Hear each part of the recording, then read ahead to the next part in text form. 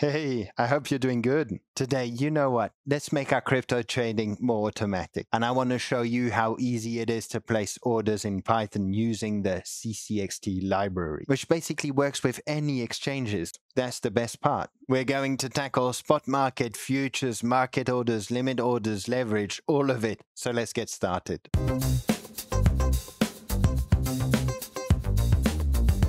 The CCXT library is really a popular library when it comes to algo trading in Python. So let me tell you briefly why. And I think the main keyword is here. It is because it is a unified API, meaning that under the same structure, the same functions, you can deal with many crypto exchanges that exist out there. And for sure, you'll find all the top ones in there.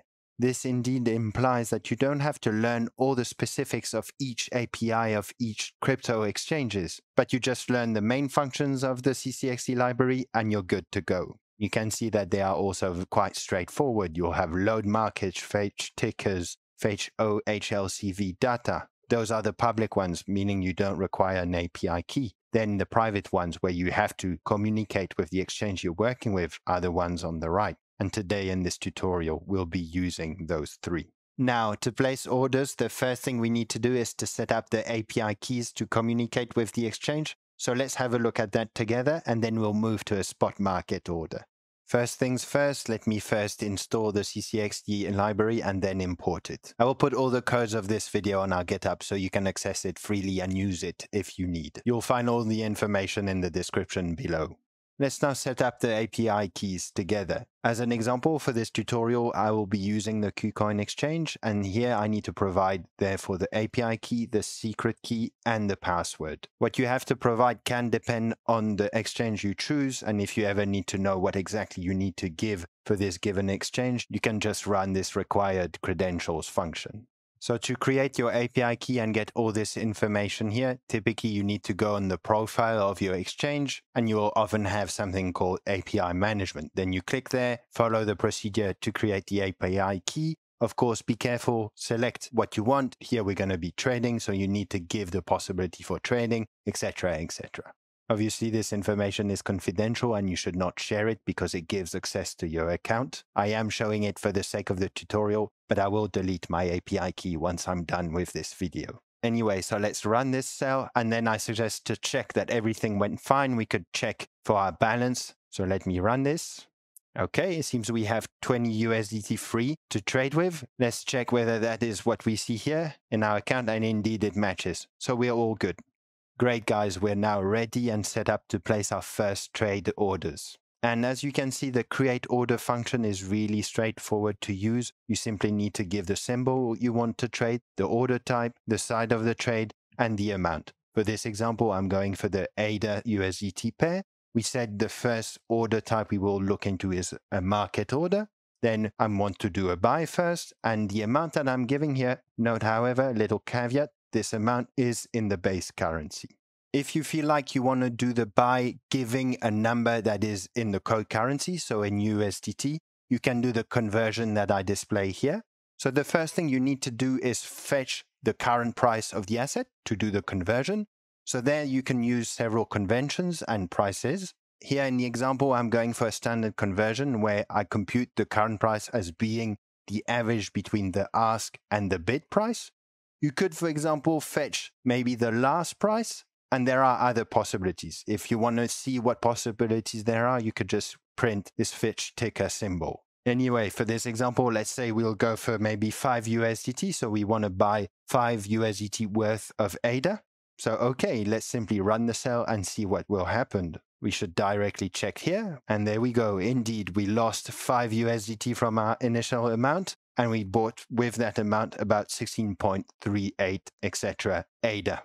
Let me point out something here. This function executed our order on the exchange, but I've also stored the result in this order variable. So let me print what is stored in there. And indeed, as expected, you will have all the information about the order. So there is a ton of information. But what I want to point out, the thing important, is the order ID. So if, for example, later on in the code, maybe you want to cancel the order, etc., you will need to use the order ID. We'll actually do that together in a bit. Let's sell the ADA that we bought before we move to the limit orders. So let me simply paste the amount that we had bought. Note that since I'm selling ADA here, I'm writing directly the amount in base currency.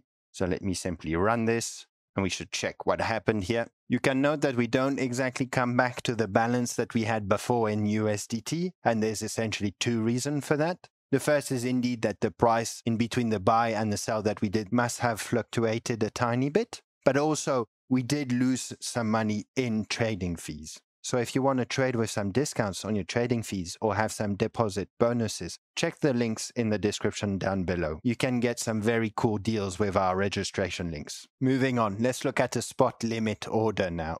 Honestly, this is also very straightforward. You can see that I've simply changed the order type to limit, and I've added one new variable, the price at which I would like the limit order to be executed. And this price variable now needs to simply be added at the end of the create order function. At the moment of this video, ADA is trading at around 0.3 USDT. So here I chose a much lower price so that I'm sure when I'm going to run this sell, the order will not be executed, and therefore I can show it displayed on the exchange. Okay, so let's go. And great, you can see it displayed here. We could cancel it here manually, but let me use this opportunity to show you how to use this cancel order. And you can note that I've put order ID here, and the order ID will be of that one that I've just executed at this point here. So let's run it, and we should see it disappear. Indeed, it did. Let me point out something more here. Depending on what you're doing in your code and how you're using this create order function, there exists some more specific create orders where you don't need to set manually what type of order or what type of side you're doing. As you can see here, you have a create market buy order, create sell order, the same for limit, etc. Nice. I think we've done enough with the spot market. Let's tackle futures orders now. KuCoin is a bit peculiar because it has separated its spot and futures API. So that's why here I'm doing the authentication with KuCoin futures. But in general, with most exchanges, it is not like this. You would keep what you have done with spot here. So let me run this cell, and let's also run this one to see if everything went fine. So it looks like we have 7.93. Let's see in our futures account, and indeed it all matches. This is a good time to show you if you ever need to know how the symbols are written, the one you can trade, etc. You can use the fetch market function. So let me show you. And there you go. You have all the information necessary. There's quite a lot. Note, for example, to trade futures, the symbols in KuCoin are written with, at the end, a M. I guess the M goes for margin. Let's look into longs to start with. So nothing much changed. As you can see, I simply put the symbol with an M at the end in this case. We will go for market here. And because we're going for a long, we will set the side to buy. You can see here that now if I want to control the leverage, I'm doing this using this dictionary here that needs to be fed at this point at the end in the create order function. Okay, so let me run it, and we can see if it displays here in our positions. And indeed, as you see, it's exactly updated here.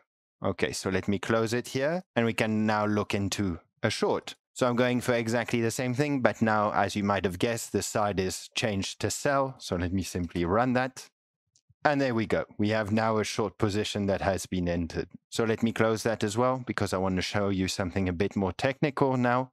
It is orders with conditions on the price. So typically you would use this when you want to go for a take profit or a stop loss. With KuCoin, these are called limit stop orders. This kind of wording changes a bit between exchanges, but the principle remains the same. This I'm showing you in the context of the futures because now we're quite warmed up, but let me show you that this also exists as well in the spot market. And as you can see here, you have this stop limit here.